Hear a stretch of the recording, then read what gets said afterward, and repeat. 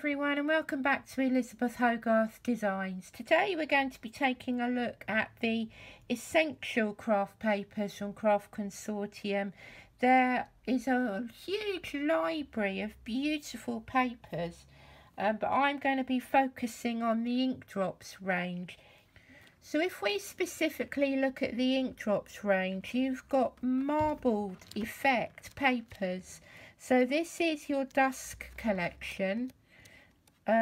I've had these papers for quite a while and I use them all the time, and the purpose of the video today is to show you that you can use them for more than just background papers. So we've got Earth, which has got a fabulous range of greens, which I like using for leaves and making sort of boxes, and as you can see, you've got different designs on the back and the front.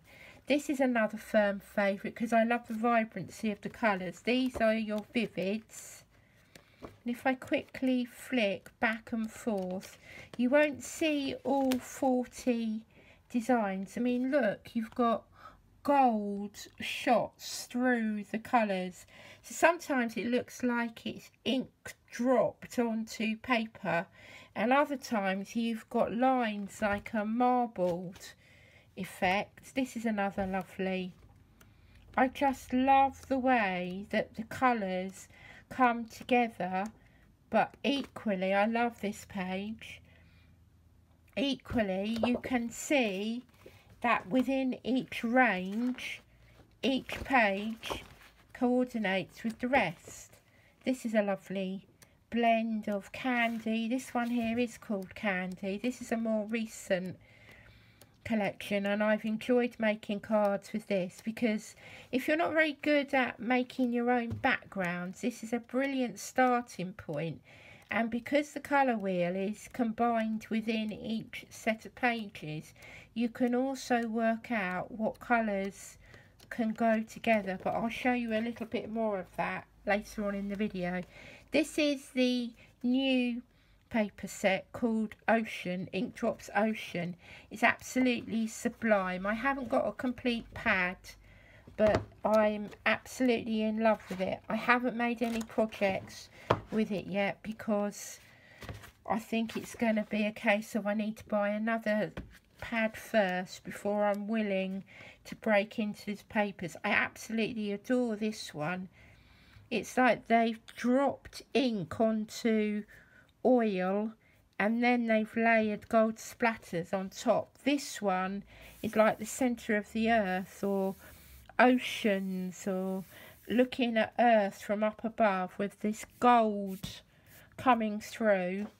I know it's bizarre to talk about paper in this way, but if you enjoy paper as much as I do, you'll completely be bowled over by this range. I mean, they're just glorious. So this one's got really deep dark blue and navy in it.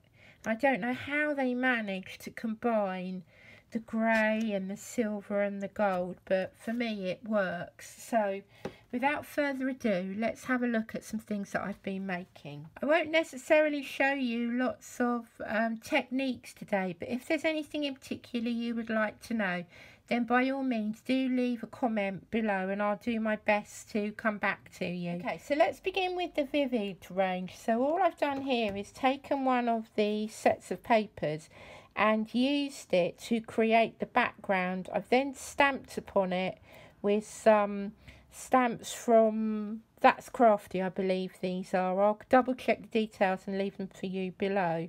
But all it takes is using the colours that you find in the papers to allow you to focus on your stamping. This one here, the papers have been coordinated with the stamps itself. So this is Claire inks that I've stamped with, but I've also paper pieced the leaves and these little folds here. You can also use the papers for die cutting your backgrounds. This is another example of using the colours and the papers to stamp onto, and then this forms the colour of your design.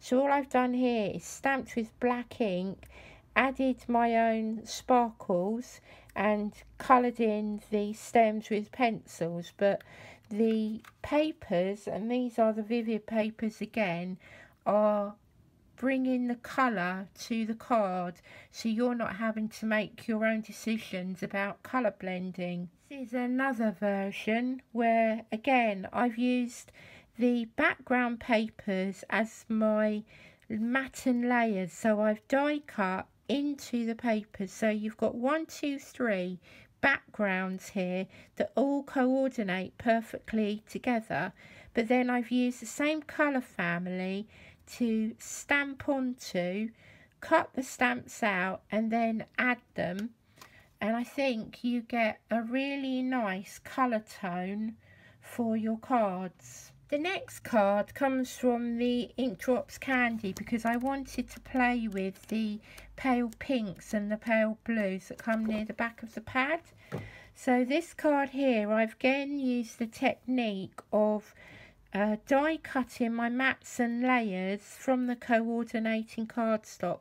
I've also inked on it. Let me show you. Just goes to show you can die cut, you can ink, you can emboss, you can add glitter.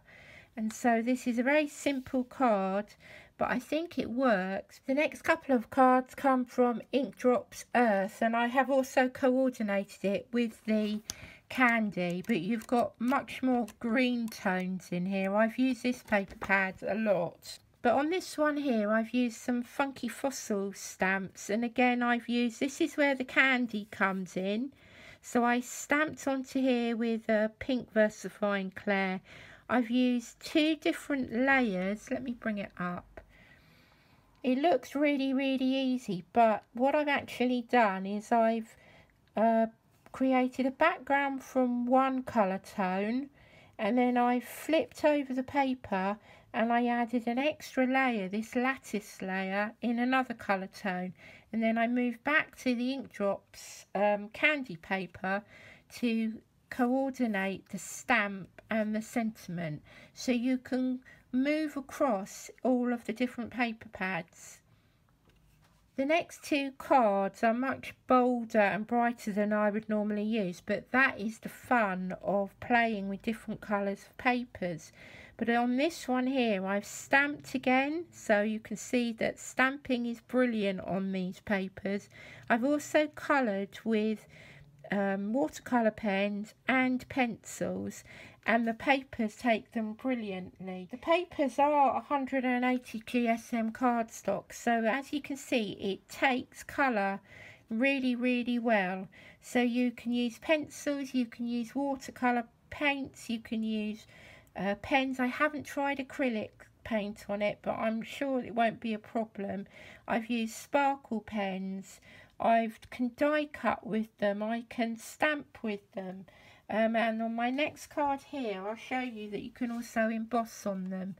If you follow my channel you'll know that this isn't really my usual style, but I liked playing with the different colours. So this here is where I have embossed the paper, and again I've used the mix of the green and the other pinks and the blues to form, it's almost like topiary hedges, so it can become whatever you want it to.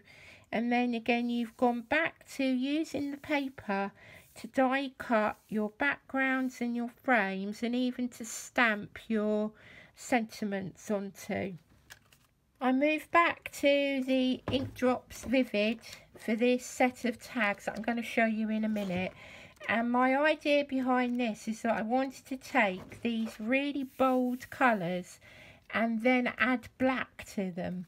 So I thought I would try some stenciling, and I have literally worked a stencil onto the colour so that it's almost like an illusion that you think you're working with black, whereas really what you've done is you've worked with the colour and then you've pulled it back with the use of the black ink. I've also added some die cut flowers, and again these are using the coloured paper and then mounted onto black just to pull a design together. But I think that makes a really unique set of tags. The final project is made with the dusk papers, and I like the subtle tones in here, particularly these browns and golds at the front of the paper pad. I had a request from Catherine Anderson on how to make these small tag books. I used to make this style when I was a teaching assistant, and you can see the original idea further down on my channel, but I'll leave you the link. But what you're doing is you're folding one 12 by 12 paper to make the pages themselves, and then you use another 12 by 12 paper to make the pockets. I'm going to use the vivid papers, so I've got a couple of sheets of the same colours. And all we're going to do is we're going to score a centre line. I'm working in centimetres, so the paper is just a little bit longer than 30 centimetres. So what you'll end up doing is trimming off this excess here. But we're going to score down the middle at 15 centimetres. And then we're going to turn our paper over, and with the fold line down the centre here, we're then going to score at 15 centimetres again, and then halfway is 7.5 centimetres, and halfway between 15 and 30 is 22.5 centimetres. Okay, so now you're going to fold your score lines. Remember to turn over so that you're folding on the mountings. I would use a cutting knife for this, but for the purpose of the video, let's use the big scissors to cut down the first 3 panels up to the final panel, like so. And then it's a matter of folding back and forth to create your pages. And then when you get to this final one here, flip it over and then fold back and forth again.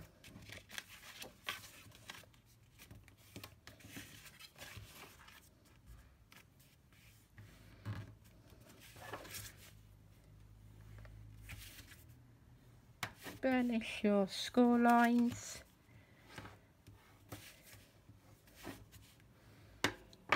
and then you've got your wallet. Now if you want to, you can glue these 2 pages together. You can glue these 2 pages together.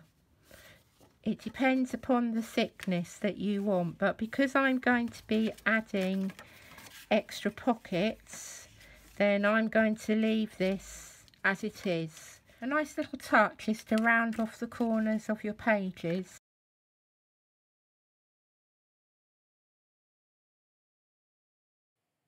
To make the inside pockets for your album, take 4 14cm squares, fold them in half. You want to neaten off the corners with your punch, and then you're going to fold back the top right corner or the top left corner to reveal the back of the paper. You can then use glue to seal the bottom to create the pocket, and then these can then be stuck inside the wallet.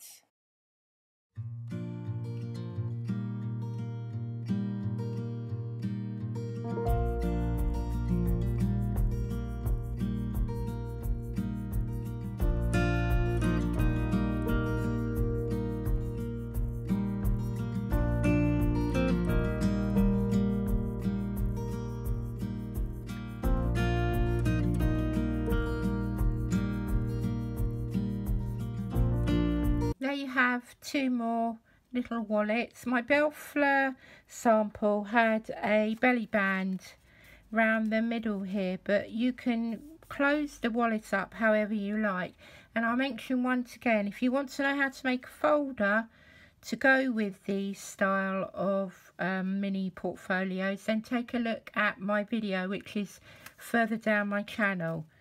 One more thing to mention is that as part of the Essential Craft Papers range, you've also got a wealth of other designs. So this is another recent release, which is the patina. We then have the bright blooms, which is mixing the flowers and the polka dots. We've got a bloom and wild, which I've mostly used. Then we have festive flora, which is really traditional Christmas. I love these papers. I find these ones quite hard to cut into. We've got the grunge tones. And again, these are fantastic for making envelopes and boxes to go with the cards that I've already shown you. What I'll do is I'll leave you some extra photos at the end of this talky bit, and you can see many more projects that I've made with these beautiful papers. So then these are your metal textures. This is fantastic for men's cards, mail type projects, just your mixed media. Brilliant designs. I love this page.